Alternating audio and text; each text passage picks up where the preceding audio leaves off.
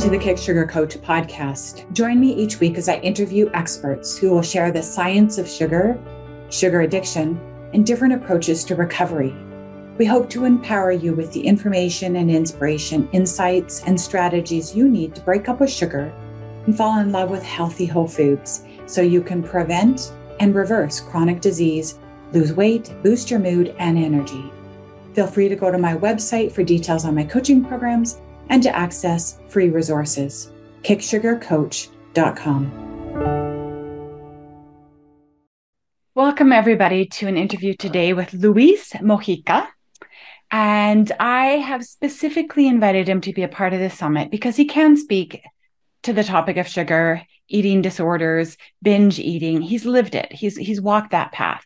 But he also has a really unique window and a path of recovery that is very new to me, and I think quite new to the addiction and recovery world.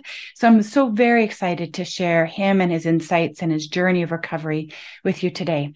So let me tell you a little bit more about him. He is a trained somatic experiencing practitioner. He is a herbalist, a holistic nutritional counselor, a life coach, and he has spent many, many years of his life really in suffering, in a place of PTSD. He at one point had debilitating chronic asthma, cystic acne, ADHD, Tourette's, insomnia, weight problems, binge eating issues, and other expressions of PTSD. And he is now free of all of these today. He has come to see that trauma itself is like a spirit that moves through our life, and that if we know what to do with it, if we don't know what to do with it, we suffer. But if we know what to do with it and how to work with it, that it actually can move us into a deeper, richer life. And it invites us to work with the body, nutrition, mindfulness, the whole shebang. So welcome, Luis. Thank you, my friend. I love just hearing all that. I'm here. Here I am. well, I hit on some of your story, but why don't you tell us a little bit more about your journey with food and your struggle with it and with trauma and recovery and your journey of Absolutely. Absolutely. Yeah. I had many childhood experiences that I grew up with between age 3 and age 14, 15 that were really, really traumatic, one after the other. I dealt with a lot of bullying in school. I had PTSD, for lack of a better word, and I was diagnosed with Tourette syndrome and nervous tics and ADHD and all the chronic illnesses you described. Because what I didn't know then that I know now is trauma is a biology. So it's not just like a stressful event that happens in your mind. It's actually like a whole hormonal imbalance that happens in the body. The nervous system gets dysregulated, your blood pressure rises, your whole physiology changes. So my agency as a child, like a lot of children, is what's to eat, because there's very little you can do about your situations when you're young, except for withhold food or eat excessive amounts of food. So I learned very quickly that certain foods could help soothe the pain I had in my body, the depression, the angst, the anxiety, whatever it was. And I think probably around the age 8, 9, I really started relying on foods, and I started getting really sick because the amount of food I was eating and the kind of foods I was eating, a lot of them with chemicals and food colorings and things I was allergic to that I wouldn't know until years later.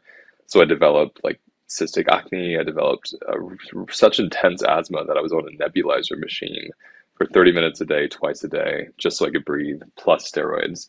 I was on a ton of medications to try to lower my histamine response to things. I had high cholesterol. I was pre-diabetic. I was hypoglycemic for years before getting close to pre-diabetes. I would pass out all the time. My body was just like a mess, for lack of a better word. Wow. And it took me a while to understand how to start relating to that. But food was the first way I found some sense of, temporary soothing. Right. And was a lot of those foods sugar?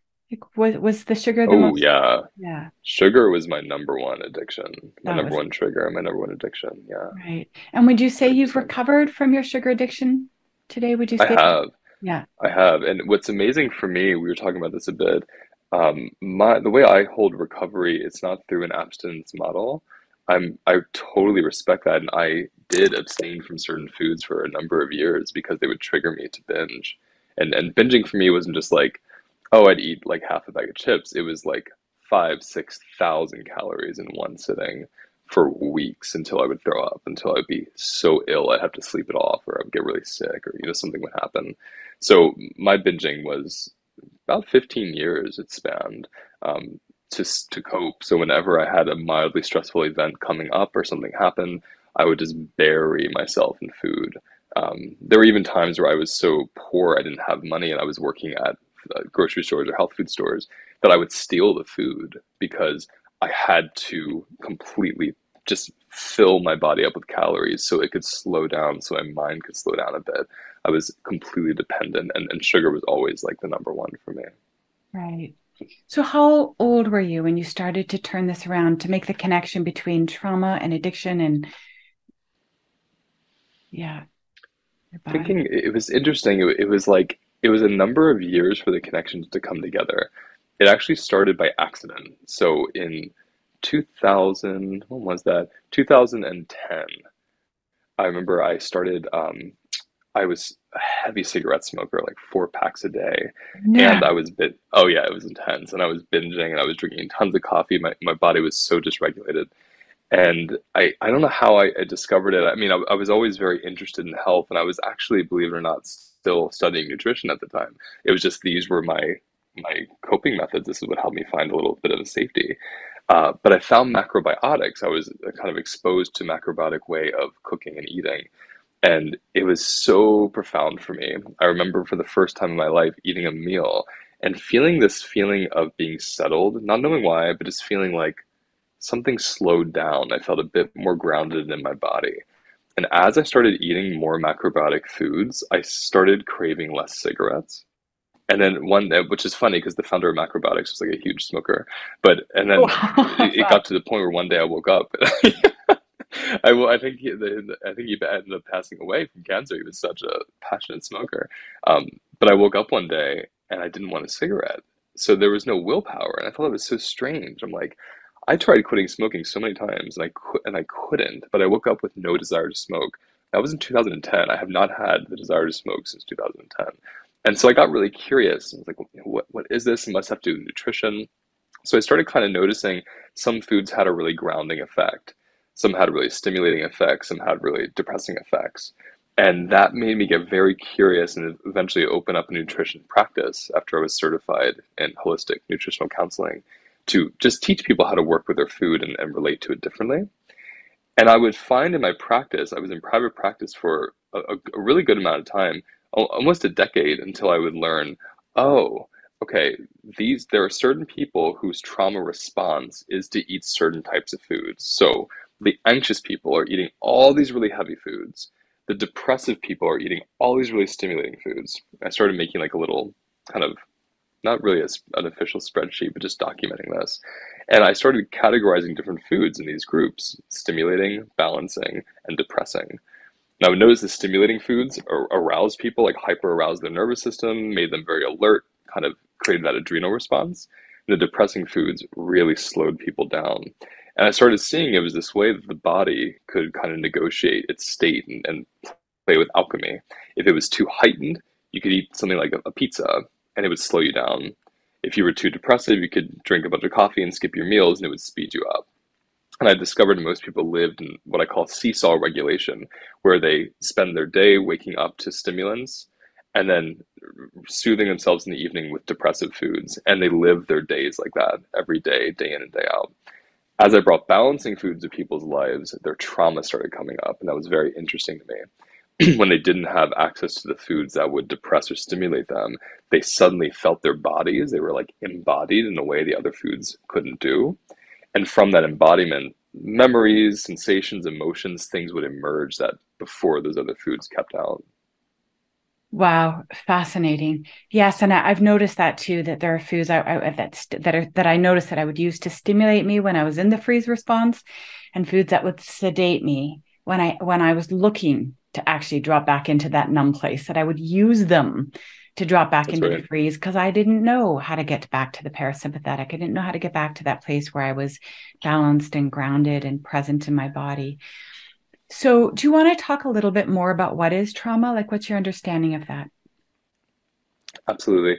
Trauma is a response. So it's not the event itself, it's how the body responds to the event in order to save you. So any event that the body perceives as a possible threat, whether it is or isn't, it resonates in the body as a possible threat, which creates a trauma response. Fight, flight, freeze, or fawn. These are like these four F's of trauma response. And it's a whole biology. It's an adrenalized state. And the moment you have adrenaline, you have vasoconstriction, so your blood pressure rises, and to make you more alert to go to your brain. And when your blood pressure rises, you have that feeling that we call activation, that pressure that builds in your body that kind of feels like a panic. So there's this biology, this constriction that happens in the body. It's a propellant that propels you in whatever way it's meant to in that moment away from this threat so you can survive, whether it's fighting, flighting, freezing, or fawning. It's purely survival and it's meant to be temporary. What makes it so damaging is it becomes a way of life. So instead of me just freezing for one moment, and taking a breath and looking around and my body gets calm and settled and loose again, I stay braced. And when you have chronic stress and trauma like I had in my childhood, you develop, it's called developmental trauma, you develop in that biology of adrenaline and constriction and vigilance. So your body develops expecting threat to occur because it has already. And that means by the time you're an adult, you don't really remember another way of living. You live from that physiology. So everything your body does from that point on is to find balance. And this is where drugs, addiction, food comes in. And how do drugs, addictions, and food balance us out? Oh my gosh, they're really incredible medicines, even though they're so potent and deadly. A lot of them are so deadly. They're potent medicines because they change your biochemistry. Like let's think of sugar, okay? When you eat a certain amount of sugar, what's been tested so far is over 8 grams. So for everyone listening, that's anything more than a teaspoon to give you an idea of like how little amount of sugar you need. The moment it goes over that teaspoon amount, you go into a survival response internally, right? Your pancreas makes insulin to get all that extra blood sugar out of your system so you don't have too much. And then you have a blood sugar drop because of all that insulin. And then guess what gets created? Adrenaline. Because adrenaline's job is to excavate glycogen, which is stored sugar from the muscles, to bring your blood sugar levels back up. So you go through this whole grossly dysregulating experience just from like 9 or 10 grams of sugar, which is a very small amount. You know, when you go out and you have someone has like a soda, they're having 40 to 60 grams of sugar in like a 20-minute period, and it's liquid, so it's straight to the blood.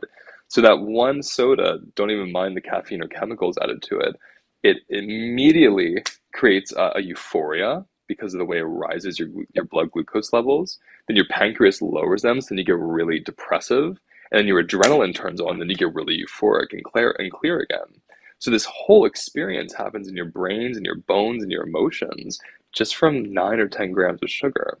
So this is one example of how biochemical food is and any kind of addiction is because of that, the way it works on especially the adrenals.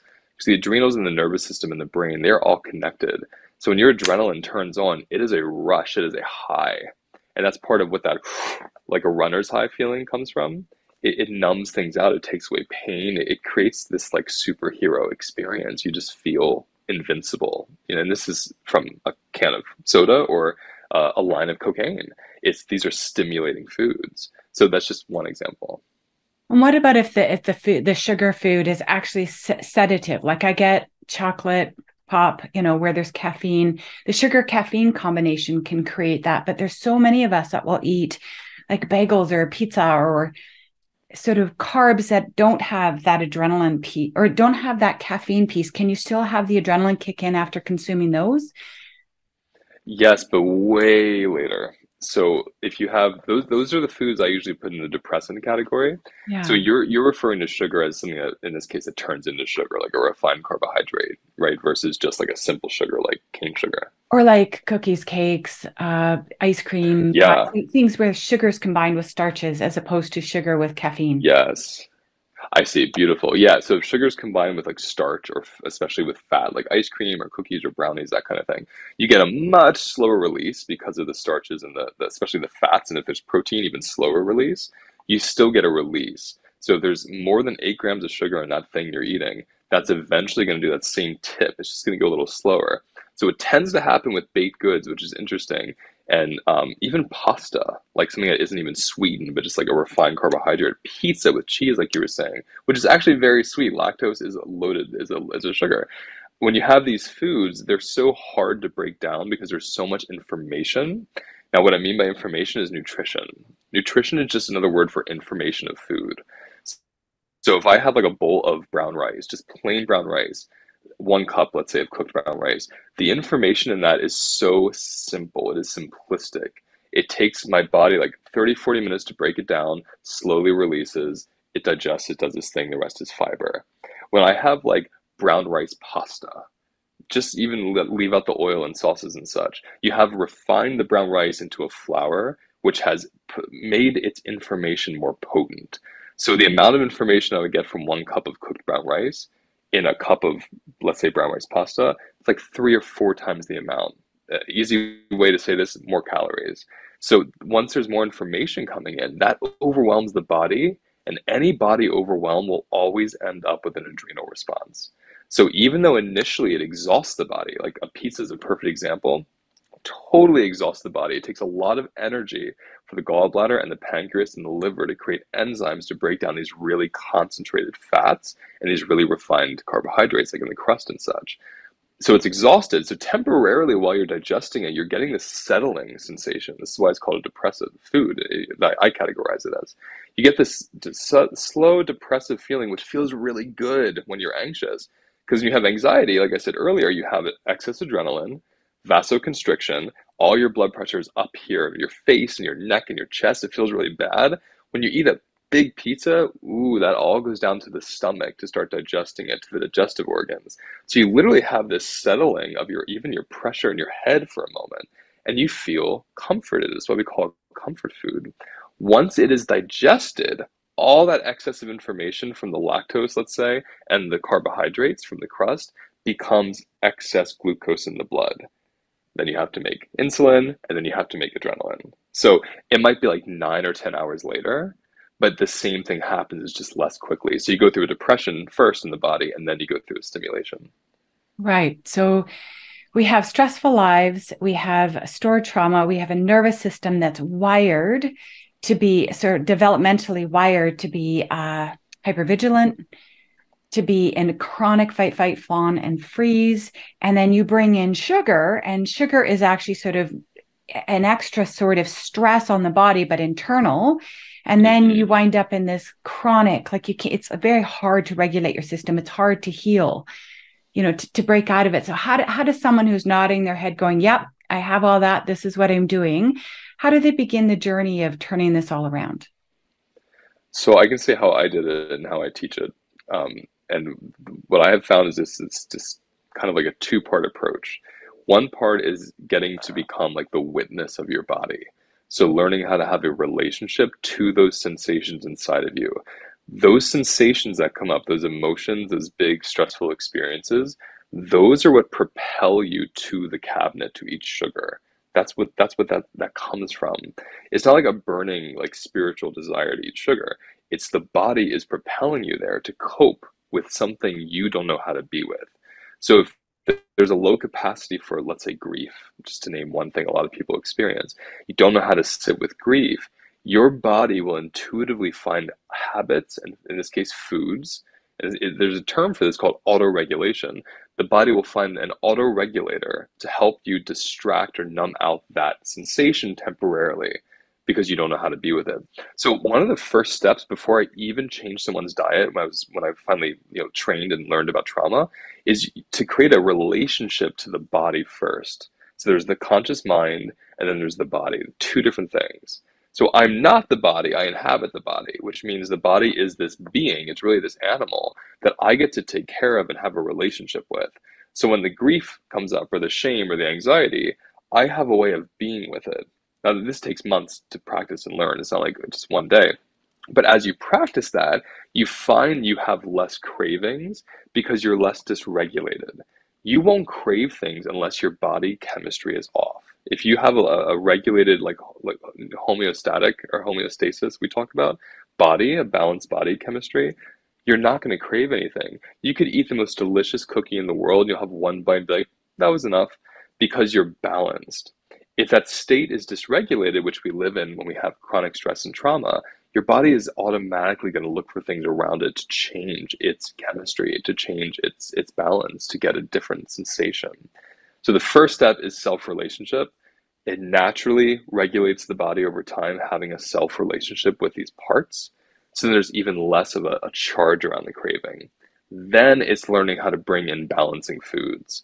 Because when you bring in the balancing foods, again, they just help to nurture the adrenals, the nervous system, the blood sugar even more. You have less of a threat response just based on what you're eating. That when you do eat something stimulating or depressing, you don't need as much of it because the effects are much faster and you feel them more. So willpower goes out the window, which I love because willpower did not work for me. That's why I binged for 15 plus years. I abstained for years from like peanut butter and certain sugary things because they would trigger me to binge eat again. Now it's like I literally could go out and see the most delicious cookie and have a bite of it and not want any more. And that feels like recovery for me, rather than I have to avoid something my whole life. Right, totally get it. So you also did say that in the early days it was helpful for you to abstain from certain foods that were triggering the desire to binge, but then eventually, as you were sort of working on your regulating your nervous system, instead of having substances outside of yourself sort of either sedate you or stimulate you, you were learning to be with the sensations and show up for them instead of needing to self-medicate with food over them. But where did abstinence, so that those periods where you decided to abstain, like where did that fit in? Was that after you were starting to do Mhm. somatic work? Was it at the same time? It was right. It was before. And so from my own experience with recovery, abstinence is really good when you don't have that established self-relationship yet. It's really important. And I'm not saying that as like a diss to anybody. It's just the truth. If you don't know how to be with the emotions that come up, no shame. Like no one teaches us this growing up. So it's a whole other path to go on. Until you establish that, abstinence is the kindest thing you can do for yourself because it is a form of self-relating. I knew for me, if I ate peanut butter, especially sweetened peanut butter, that entire jar would be gone in 20 minutes and I'd be buying another one. Like that was my trigger food. So I knew enough to kind of self-parent my body and say, we're not going to have any of that in the house. Because if we do, we're going to totally start binging. And it's just not going to end at peanut butter. It will be chips. It will be pretzels. It will be one thing after the other. Which is interesting with binging because you eat a food that's super depressive, then you eat something that's super activating, and you usually go back and forth like within an hour of that. At least that's how my body did it. Mhm. So the abstaining for me was a couple years to really not have those things that would trigger me. And then once I felt the relationship to my body, I was more embodied to its boundaries. So I could eat a really delicious peanut butter, whether it was a treat or peanut butter itself on celery or something, and enjoy it. And I would feel that satiation point, which I never, ever felt before. And then when I'd feel it, I'd have this way to stop. And if there was an emotion there, not just like I'm hungry, but there's an emotion behind the hunger, I could tell the difference. I had no idea the difference between emotional eating and hunger eating before. And now that I have that felt difference, it's like I know which one's propelling which, and I can sit with it. So I didn't have to abstain anymore because now I have this sensational relationship to those places. Totally. And so, what sort of somatic work did you do that helped you restore your capacity to stop fearing those sensations, to stop fearing your feelings? Because I think that just feels like another threat. Like they shouldn't, they're feedback. That's the whole irony of this loop, isn't it? That those sensations are feedback, our feelings are Mm, insights. And when we fear them and we run to the food, then we miss out on that connection to our body. So the very thing hmm that we need to do to heal ourselves is the very thing we're fearing. We are fearing the medicine, the self That's connection right. medicine. So how did you hmm overcome that? It's really how you said that. I liked how you said how the sensations are feedback. I'm an animist, so I really believe like everything is alive. And when I learned that the body is a being, that it's not me, it's this being, it's very spiritual to inhabit a body because it's not you. And we all kind of know that, but then when we really start to know it, we're like, whoa. And so when a sensation comes up, just like you said, I now know that's my body speaking. The body does not speak through words, it's the mind. The body speaks through sensation. So once I learned sensation was good, even like really unpleasant sensation, like that's my body speaking to me, I got curious instead of scared. Whereas before then, I got so scared. The moment of pressure would build in my stomach, even a slight pressure, I would be grabbing a cigarette, grabbing food, like watching TV, finding some way to dissociate from the place because I saw it as a problem, like it was going to lead to my death or passing out or going to the hospital, which had happened before because I had such bad anxiety attacks. And now I knew this is feedback. This is my body speaking. I got curious. And then enough times of getting curious, the body shows you direction, shows you like stretch, take a breath, put your hands there, have a cry, like write something down, and the sensation would dissipate. Now, never in my life, except for by accident when I first played music, did I feel sensations that were stressful dissipate in a way that I had like, I don't want to say control, but I had a way. Like I knew if I do this, my body will find comfort. That never happened to me outside of food before. So the more I started being able to experience that in my own body, I no longer needed to abstain because the somatic practice for me was seeing sensation as a conversation between me and my body. And it's so hard to say that out loud because I'm thinking people that get this cognitively and really want to experience that, it's so hard to point to one practice. It's like I worked with really skilled somatic therapists until I finally became one, until I could even understand how to speak about these things. It's so beyond language. It's a felt experience.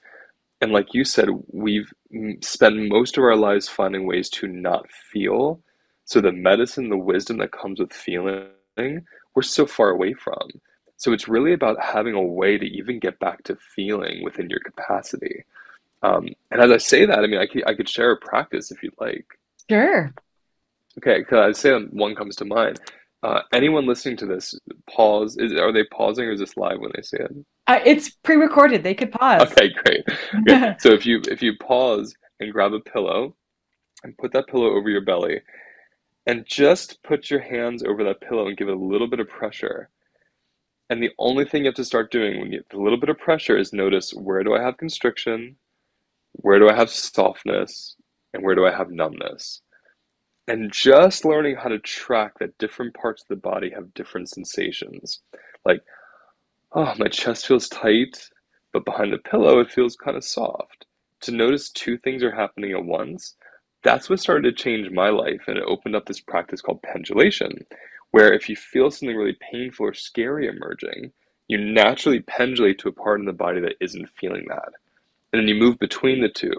You literally spend 5-10 seconds in one, take a breath, 5-10 seconds in the other, and you pendulate between them 3 or 4 times.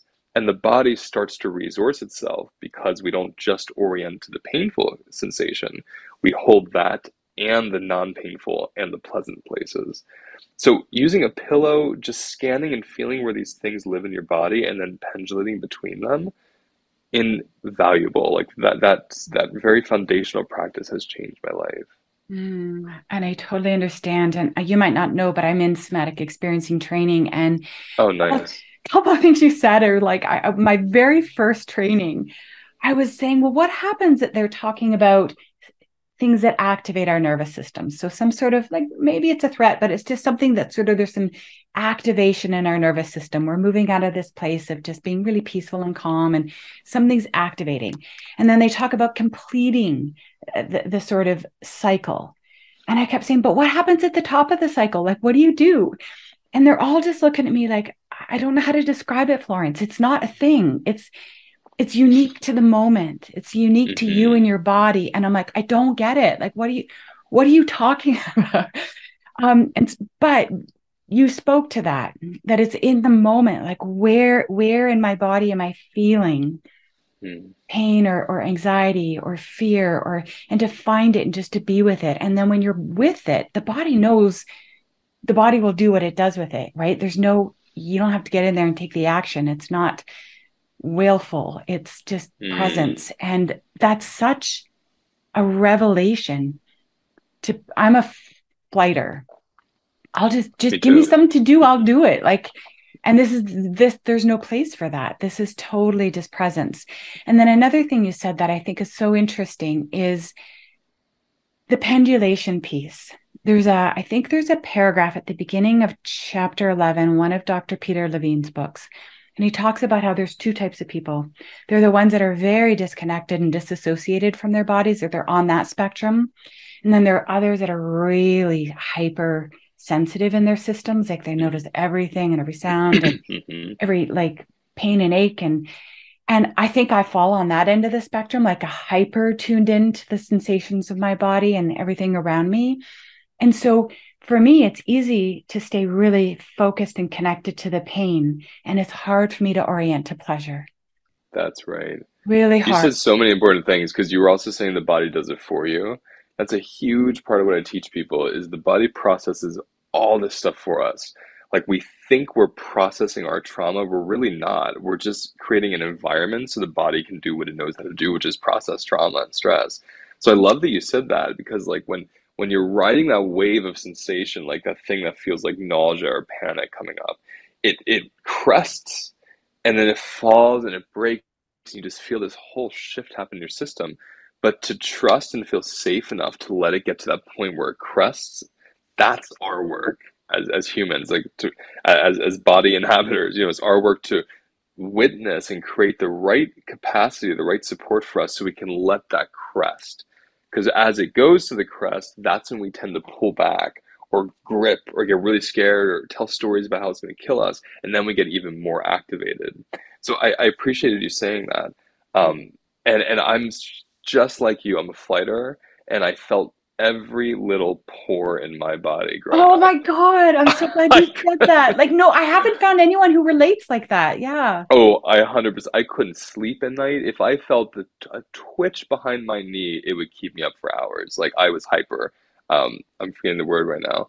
Um, where you Hypersensitive. assume I was very hypersensitive. It will come to me where you kind of, if you hear a disease, you think you have it. Oh, I lived that hypochondriac. way. Oh yeah, I had hypochondriasis big time. I mean, I was petrified of everything. Hmm. And it's amazing as you're saying that, I'm realizing I never stopped to actually notice that that's not the case anymore. Like, I'll have pains, weird sensations, and they don't create anxiety. That's shocking because I was seriously a nervous wreck from that happening. Oh my gosh. You know what? I think you've explained it even better than Peter Levine, which is saying something, isn't it? But that whole I'll take it. I'll take but even that idea of the crest, right? Like, and just as it's it. activating, and we're afraid of the sensations, we're afraid of our feelings for lots of good reasons. Sometimes it's because in childhood, as we activate our parents, and they're like shutting it down, or they're reacting, or they're getting That's right. angry at us. We're crying, we're fussing, and they're like, stop it, right? So we learn for lots of good reasons to shut those feelings down, or they were just too intense, and we didn't have people who could help us process them, right? To co-regulate with. So as we're adults now, and these sensations, these feelings, maybe discomforts, activations are coming up. And before we crest, those of us who have issues with sugar and food, the fourth F is food, man. We're in the pantry. We're So having true. food thoughts, right? And then we're either fighting with them, but if we have the food, my understanding is that instead of it cresting and completing the cycle and the body clears it out of the nervous system, we actually go back, right? That it doesn't heal, That's it just sort of right. gets built up in our nervous system. Is that the right That's understanding? so right. I just did a session earlier with a group, and it was so clear because this woman had this nausea in her body. And, nausea is the seat of the fight response usually. And Mm-hmm. so she had this fight that just for very good reason, just like you said in childhood, other experiences, wasn't safe to let out. Like her no wasn't safe, yelling wasn't safe, like sticking up for herself just wasn't a good idea. So the body froze and it fawned. And so when that happens, it kind of like instead of the explosion, there's an implosion and it hurts your internal organs. But to see her move through her fight and this big thing come out and get released, you could see that cresting happen. You could see that wave happening through her body, and then something broke, and she felt such a settle. But to be like it's just like we're saying, to be able to let that come up, like when food is introduced as a coping mechanism, the food pauses our body's ability to get to that big break, whether it's a cry, a yell, a shake, a moan, a yawn, a stretch. Like it can be the simplest of things, but the food puts the pause button and says, I'll make you feel better instead. And so when you're doing that, like I did from age 8 or even younger, you have decades in your body of pausing this very healthy natural response your body has to overwhelm. And so, like this term we're using, complete, it never gets to complete. And complete just really means it integrates. It's like something inside you opens up, big stretch, crests, breaks, goes back into your body. You know, it's like a compost experience. And so that's why I was so enamored when I started studying trauma, which being a nutritionist is what led me to that, because the healthier people were getting on their diets, the more balanced their food, the more emotional they were getting, the more insomnia they were getting, because they had all this trauma that the other food groups, like the depressants and the stimulants, those big responses those foods gave the body, they kept them from ever feeling these traumas that were stuck in their bodies. The balancing foods don't do that. When you go home and you have like beans and a piece of salmon and broccoli, you're not going to feel this sudden rush of euphoria. You're not going to feel like so lethargic you can't think. You're actually going to feel more because the balancers give you more capacity to feel. That's why we don't go to those foods when we're stressed. So it was like shocking to me that on a physical level, these people were doing like better than they ever did in their lives. But on an emotional, self-relating level, they were getting even more anxious at times. And that's when the trauma piece clicked in for me. Lewis, that is exactly my experience, totally. And I would say that for the whole first year of being abstinent, I felt like a skinned cat. And Mm, I was just like, hmm. oh my gosh, I can barely like, and it was like, when is this going to shift? And that created the void. I was so open and vulnerable and tender and anxious and all those things that I had to start to do my trauma recovery work. I couldn't stay Mm. there. Like it when the food's not there and there's that void, you're motivated. All right, let me do the work. It's really true. And even as you say that back, it gives me so much clarity because when I went through those years of macrobiotic eating and I went like no sugar, I abstained completely. And I remember that same feeling of, whoa, I cannot hide from anything right now. And that propelled me into therapy for the first time in my life. So it's interesting how that works. Yeah. And the really interesting thing that I think that we're saying is that the fear that we have of feeling like a skin cat, the fear of the sensations and the emotions and the feelings, there's nothing to fear. We learned it to fear them, but they're not actually threats. And in the process of learning to just Mm. be with them for the little few seconds that we can tolerate in the beginning, that we actually have this incredible experience of feeling alive, of feeling kind towards ourselves, of feeling the pleasure of being soothed by ourselves. Like it's actually pleasure over time. And I think that's the Yeah. hard peak that people who have so much trauma are like, what are you guys talking about? This sounds terrifying. Yeah, yeah, you're totally my experience, and I found now from doing this work, with people over the world, that they get to that place too. They're like, "Wow, Luis, I never thought I could experience like the death of a loved one and feel okay. I never thought I could experience like losing my job and it was actually pleasurable." I mean, it's like crazy to hear it, and it's not because we're bypassing it. It has nothing to do with like toxic positivity. It has to do with having the capacity for sensation. And you said it really well. We fear feeling because feeling feels like threat. Like when a big sensation comes through your body, it's the same physiology, it's the same biological response as if there's an actual threat in your face. Your adrenaline, your blood pressure, the vasoconstriction of your body, neurotransmission lighting up. The same thing happens. So most of our lives are spent having a threat response to non-threat, but the situation in the body is identical, so you don't really know the difference until you learn how to tell the difference, and then you realize, oh, my body's triggered versus something's actually happening.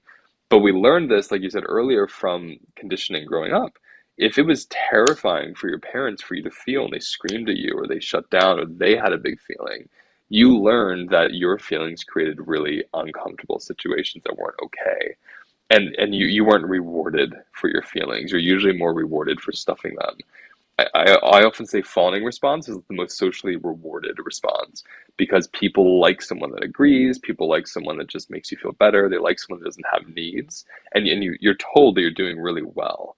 when you're able to manage your emotions by not feeling or having them. But when you have them, you're like emotional or sensitive. So we have these negative connotations on feeling that we're bathed in. So again, by the time we're in our 20s, even before then, we are terrified of our feelings. But like you just said, once you realize the feeling is feedback, it's a conversation, there are so many practices and techniques, both food and somatic, that give you more capacity to be with feelings, then feelings are no longer scary. And when feelings are no longer scary, life's no longer scary. Life is not scary. It's the feelings that come with things that are terrifying. So it all just, moves me so much and it's so nice to meet someone else that has the same experience. Yeah. Very similar. And I want to sort of circle back to the sugar piece, that when we're consuming sugar for good reasons, we're trying our Yeah. best to regulate our nervous system, to stimulate us or sedate us.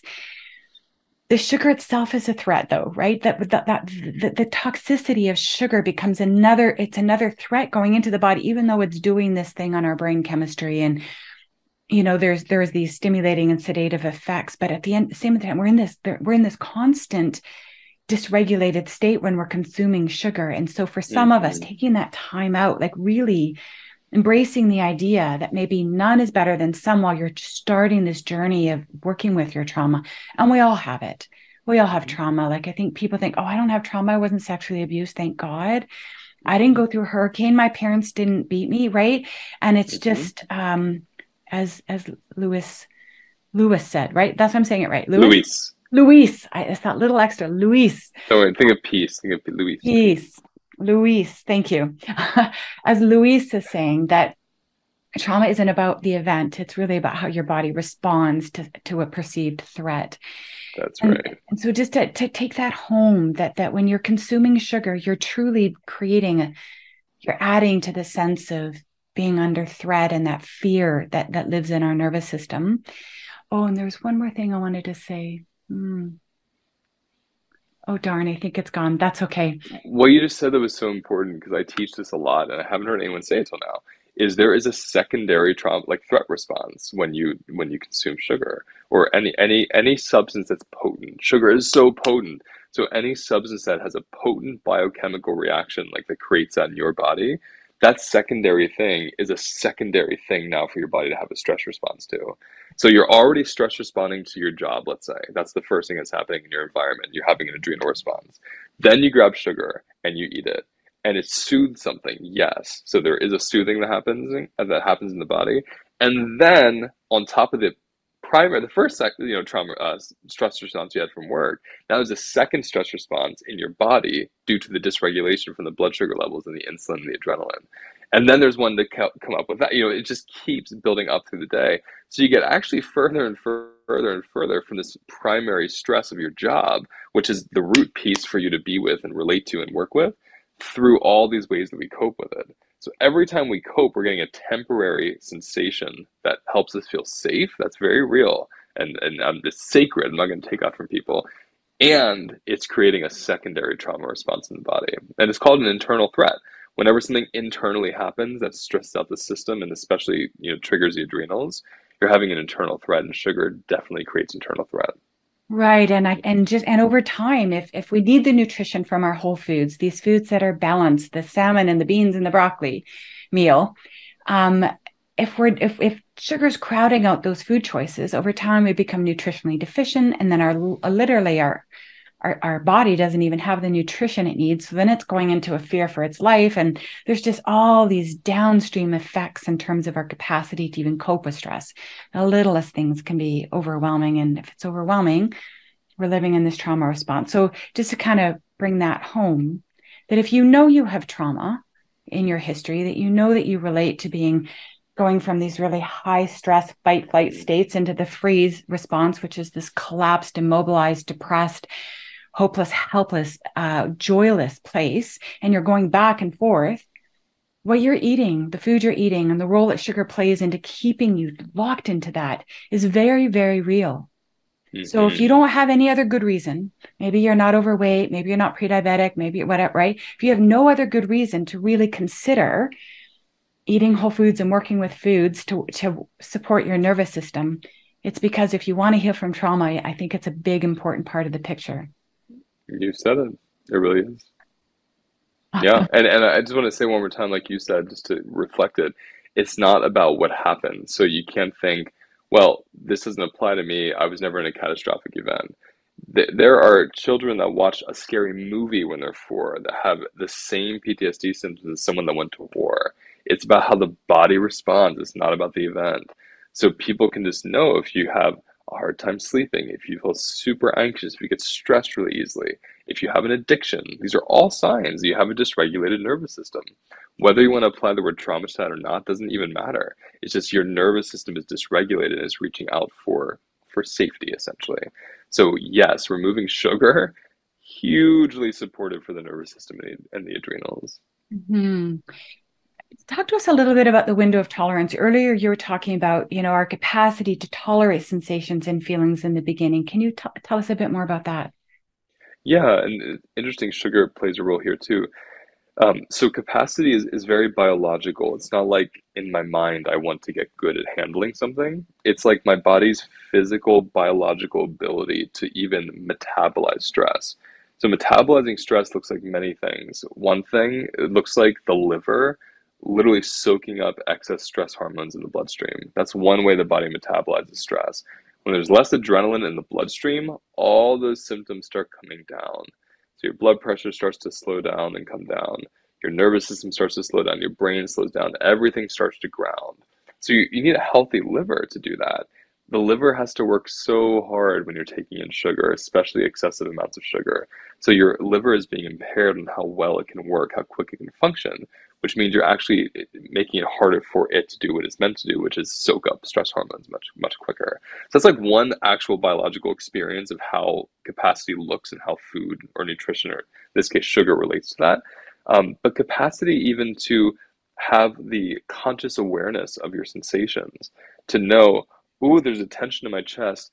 I'm going to pause for 5 minutes and lay down. And in that laying down, in that pause, your breath gets a little deeper, your shoulders start to come down, the opening of your body happens, and as it opens, there's less charge stuck in the chest. It starts to kind of unfurl and metabolize and move through your system. So capacity really, as I've seen it, it shifts through rest and through a body that can metabolize really well, because it is a metabolic experience when you have hormones from stress coursing throughout your system. Right. It has to process chemicals. I think of it as energy or emotion, but really it's chemicals. It's chemicals. Every emotion is a chemical. Yeah. Right, right, right. A lot of people are afraid of looking at their trauma because they think they need to relive them. I once had a Mm. client who, wow, she was molested at 8. She was raped at 13 and again at 16, three different circumstances. Um, Unbelievable. And at Hmm. one point, at the height of her use and abuse of food for comfort to regulate her nervous system, she was eating 21 chocolate bars a day. Wow. 21. Wow. I Like get that. I that's like totally that's like up there relate. with your 4 pack cigarettes. Oh yeah. If I didn't have the 4 packs, I probably would have had 21 bars. No, I would have required that too. I know for my sensitive body that I would be dead. I think the first time I ate 21 chocolate bars, I would have just died. That would have killed me. So God bless her system that could handle that. But so she was so afraid of, like, there was so much terror and trauma in her body. And she was so afraid at the thought of having to relive them because she would, of course, get Mm, flashbacks. So what would you say to mhm. somebody who's afraid of that as they start out on this journey? I mean, I relate to her. I had so many sexual violences and traumas growing up. So it's interesting that I too had a similar thing of needing excess to kind of keep that from coming up. Like you're literally pushing it down. So I think it's, I guess what's interesting for me in my journey, when I went into cognitive therapy before I found somatics, I was reliving my stuff every time. I was telling details, stories, names, experiences without feeling my body, and my body was just writhing, and I was terrified about what I was going to find. So whenever a sensation came up, I was like, I don't want that. No, thank you. I don't want to be reminded. I don't want to find a new thing. I'm already dealing with these like 4 things. But what was amazing about somatics is I learned that it's not about going back to the experience. Unfortunately, your body might take you there sometimes. You can't always help it, but that's not the goal. The goal isn't to go there. The goal is to go here, actually. It's to be able to sensationally feel where you are right now. And then let's say like my memory of a molestation, which I also experience, is in my gut. Let's say like I feel it in my gut when I talk about it or when I think about it. And here I am in this room. The sensation of being in this room attunes to that little place in my gut, and that place in my gut says, oh, it's not happening right now. Oh, it's been 30 years. Wow, we're completely okay. And it so unfolds, and it isn't clenching against life anymore like it started to from that event. It has now merged with the reality that there's no threat here. So it's actually by not going back, you heal more trauma because you're feeling where you are now. And that's what metabolizes things. That's what actually helps your body attune to safety and regulate. Oh, so amazing. Thank you for sharing that. All right. Is there anything else you would like to share today before we wrap up on the topic of sugar, sugar addiction, recovery, trauma? I know I loved meeting you and being part of this. I'm happy I could lend something. You really did. Thanks again for your time. And thanks everybody for tuning in today. Hope you enjoyed this as much as I did. Thanks for tuning in this week. If you would like more interviews, more information, and more inspiration on how to break up with sugar, go to my YouTube channel, Kick Sugar Coach, or my website, kicksugarcoach.com. See you next week.